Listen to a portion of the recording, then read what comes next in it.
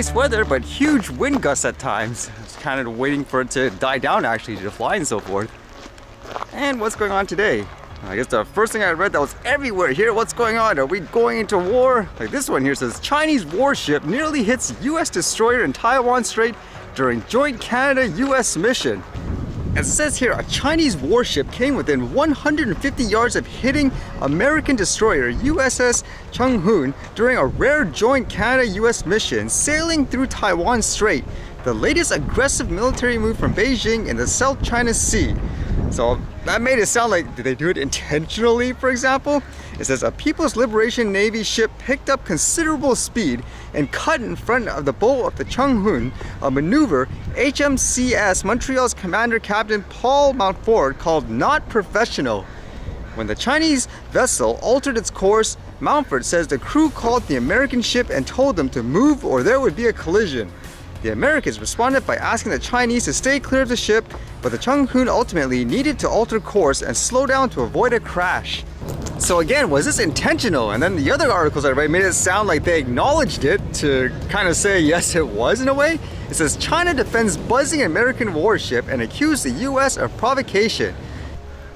China's defense minister defended sailing a warship across the path of an American destroyer and Canadian frigate transiting the Taiwan Strait, telling a gathering of some of the world's top defense officials in Singapore on Sunday that such so-called freedom of navigation patrols are a provocation to China. In his first international public address since becoming defense minister in March, General Li Shangfu told the Shanghai Dialogue that China doesn't have any problems with innocent passage, but that we must prevent attempts that try to use those freedom of navigation. And by the sounds of it, the US then says they won't be bullied, I guess, by such tactics. Again, are we going to war now? Is this just one of those things where people are taunting each other, like saying, hey, let's see who's gonna take the, I guess, first shot, so there's an excuse of an all-out war? That's what it kind of sounds like it's kind of gearing towards, huh?